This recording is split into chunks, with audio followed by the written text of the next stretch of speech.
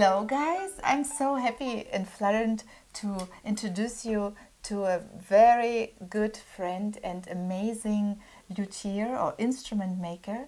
This is Alfred Woll. Welcome Alfred, so nice to see you here. And you guys probably recognize that I'm playing, this mandolin, which is made by Alfred, and also my Baroque mandolin, which you saw on the monthly message. So I'm so happy Alfred came because he lives in south of Germany, and he had some business to do in Holland, and so on the way there and in between he came to Wuppertal to visit me and Mike, and so we are so happy to have you here, Alfred. Hello everybody. I'm, as Caterina says, I'm Alfred Woll, and I'm making mandolins since about 30 years.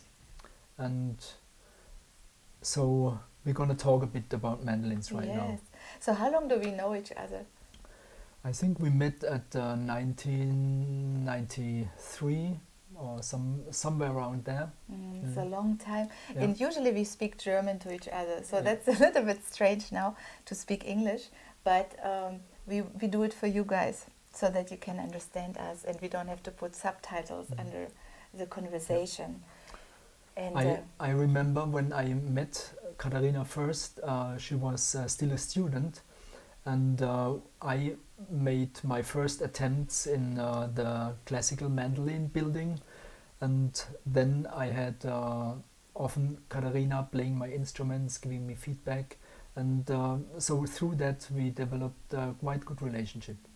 yes, and I was always loving to experience with different instruments, and every time I would change something on the mandolin, and I could play the mandolin for quite a long time. Sometimes when you go to a festival and you check out all this mandolin, it's very loud around, and then it's also hard to immediately say, oh yeah, I love this instrument, or you don't know how it's reacting at home or in different environment, or when you play a concert, if it's becomes yours. And so it's nice to have an instrument for like a longer period, for a few weeks, so that you can really see in each mood, and also with the weather, when it's more moisty, rainy or sunny, it always affects the instrument because it's made by wood.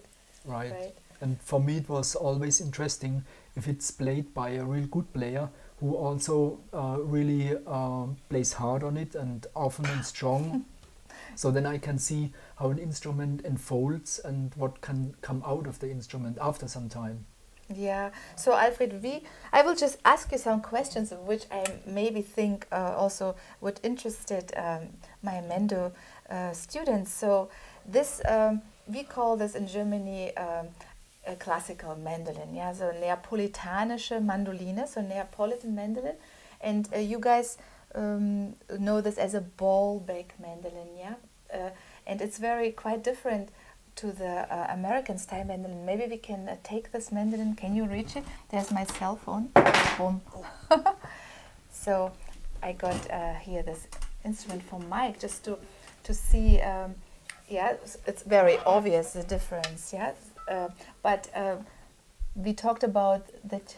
Yeah, this is carved. It's carved out of one piece, right? Right.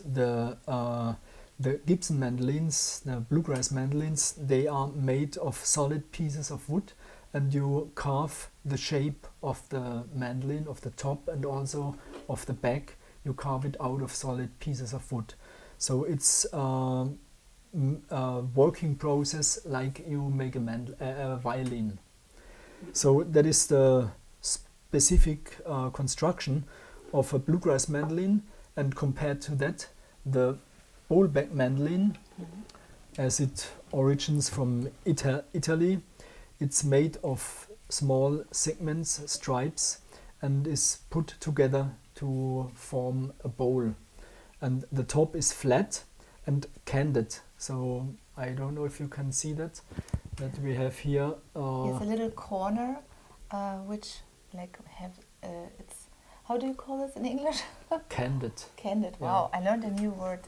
So yeah, so that are the major construction details of a Neapolitan mandolin. And this particular one is a modern mandolin, so it comes from the 70s. It was developed in Germany by Reinhold Seifert.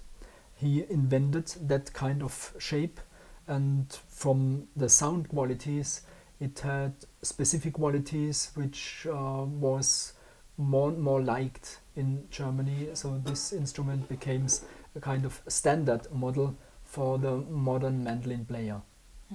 I can maybe just give a little example. I even have a pick, like an American style pick. Oh, here's another pick in the mandolin, so this wouldn't sound too good. So if I, oops, sorry.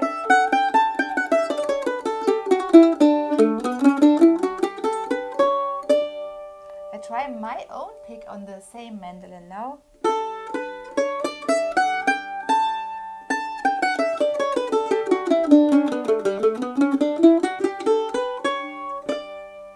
It's a very beautiful, warm sound, and here the whole construction is, of course,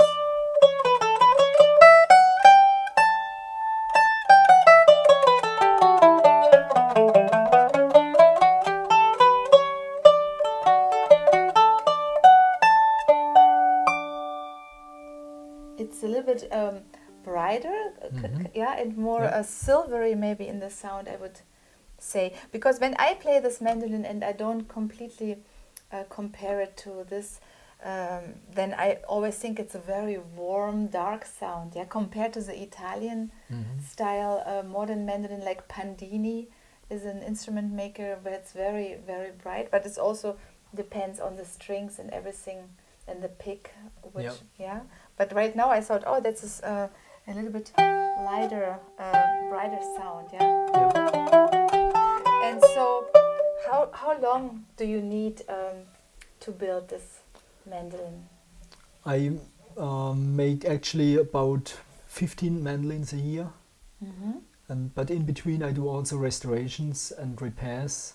So yeah, it takes me about a month until I get a mandolin like that ready.